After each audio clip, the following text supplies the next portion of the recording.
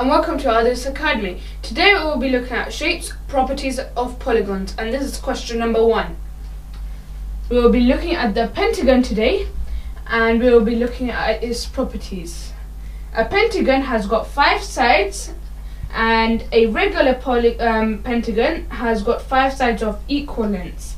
The interior angles of a pentagon add up to 540 degrees. Each interior angle of a regular pentagon measures 108 degrees.